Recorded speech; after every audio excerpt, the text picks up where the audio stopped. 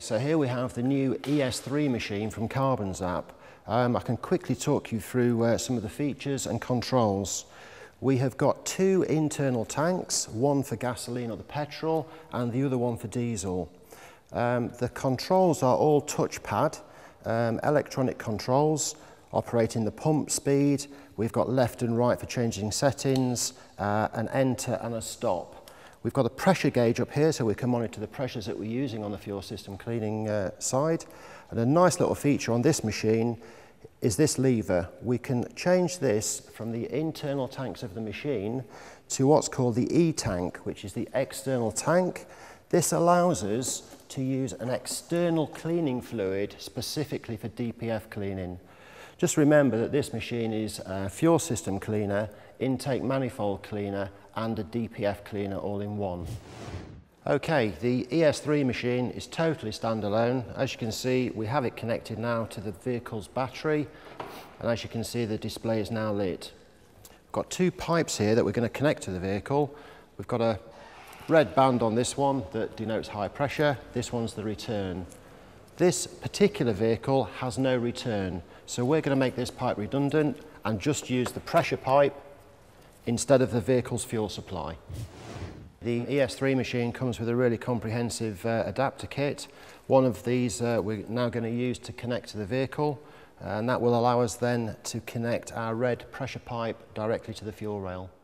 We now have the vehicle fuel supply disconnected, and we have attached an adapter from the ES3 kit to enable us to connect the ES3 to the fuel rail. It's really important to stress that once we have got the vehicle fuel supply disconnected, we are now running the vehicle on the ES3 supply. So this one needs isolating, either by removing the relay, a fuse, disconnecting the fuel pump, but we must stop this from working. Okay, with the ES3 machine now all connected, we can make some adjustments on the control panel and start the process.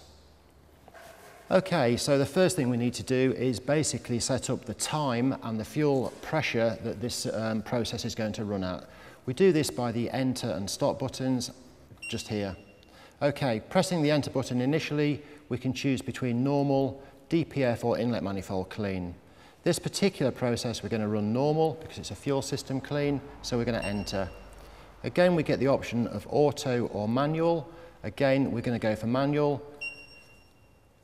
The next menu screen shows gasoline and diesel. We can easily change these by that button there. As we can see, we've got gasoline highlighted, and that's confirmed with the LED next to gasoline, so we can enter that. The next screen shows us the amount of time the process is going to run for and the pressure that the pump is set at, or the percentage that the pump is set at. If we enter there, we can see that the machine starts and the pressure gauge is now showing us what the fuel pressure is on the vehicle. You will need to know what your fuel pressure is on the vehicle. You can obtain that information from technical data. This specific vehicle runs at 3 bars, and that equates to 26% of the pumping speed. So we can then press enter.